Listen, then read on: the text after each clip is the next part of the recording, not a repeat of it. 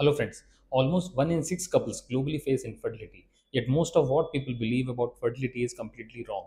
Let's clear the 5 biggest myths today. I'm Dr. Akhileshwar Singh, gynecologist and an infertility specialist, and these myths cause unnecessary delay, guilt and fear. Let's fix that. So myth number 1, infertility is usually the woman's fault. Completely false. Research shows female factor causes 40%, male factor causes 40%, and both partners contribute in around 20 to 30% of infertility. So, infertility is a couple's issue, not a woman's problem. Myth number 2, after 35, it's impossible to conceive. Not true. Fertility declines after 35, but pregnancy is still very much possible. Data shows 1 in 4 women at 35 to 37 conceive within a year, and even at 38 to 40, around 1 in 5 can conceive with natural or assisted methods. Decline is definitely real, but not the fertility cliff social media makes it. Myth number 3, IVF always leads to twins or triplets.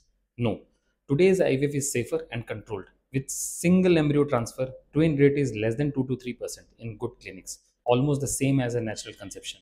Most IVF pregnancies today are single babies. Multiple pregnancies mainly happen when one embryo naturally splits, which is rare and unpredictable, or when more than one embryo are transferred for improving the success rate.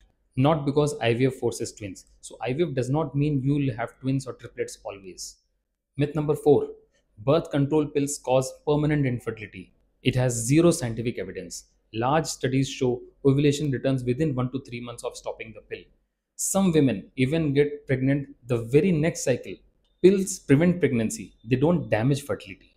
Myth number 5, if you get periods regularly, your fertility is perfect. No, regular periods only mean you are ovulating, not that your tubes are open or your partner's sperm is healthy. In fact, 1 in 5 women with regular periods still face infertility due to tube issues, low ovarian reserve, male factor, or endometriosis. So, next time you hear a viral reel or a friend's advice, remember science says something else. Infertility is common, treatable, and earlier you evaluate, the better your chances. Share this with someone who needs the truth. Thank you.